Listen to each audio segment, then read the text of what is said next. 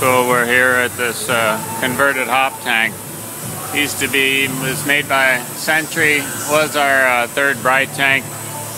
You've seen photos of the inside, the adductor manifold, and what we're doing here right now is we are pumping up out of the side, right below the beer level. That is the inlet to the pump.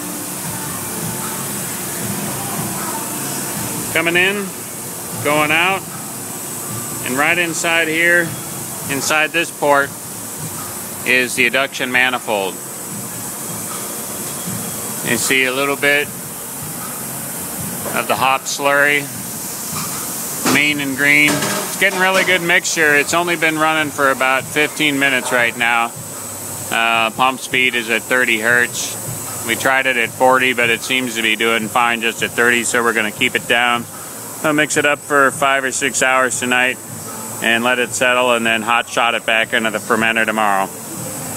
The other thing that we're going to try here is we're going to try filling this with beer next, coming out of the bottom, coming into the pump, up and out, through an adduction mixer out here, and then back in and using this as an inlet of the tank.